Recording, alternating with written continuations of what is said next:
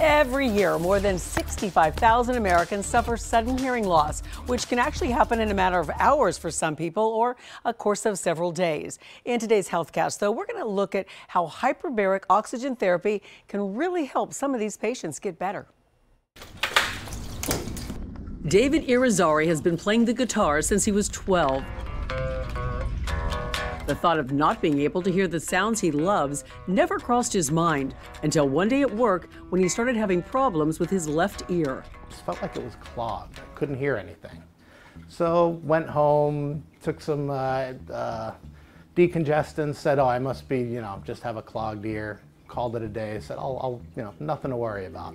The following day, David realized something was clearly wrong. Was in a meeting, so picture it sitting at a boardroom style table, having a meeting, and I can't hear out of one side of my head. I couldn't even tell who in the room was talking to me. David promptly got to see a specialist who recommended hyperbaric oxygen therapy, which is approved for sudden hearing loss. It gets oxygen to the organ there, and it promotes the oxygen exchange and allows the hearing to come back.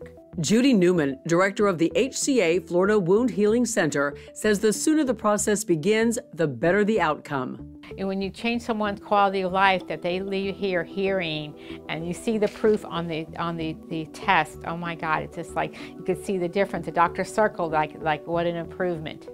David underwent 21 sessions, which start to finish took a total of 2 hours each. While it is a big commitment, David says it was time well spent. The moment that I knew it was getting better was when the doctor took the tuning fork, held it up to my bad ear, and I could actually hear it, which the first time they did that simple test, it was like nothing was there. So it's like I was told my eyes lit up when that happened, because it's all of a sudden I'm hearing again.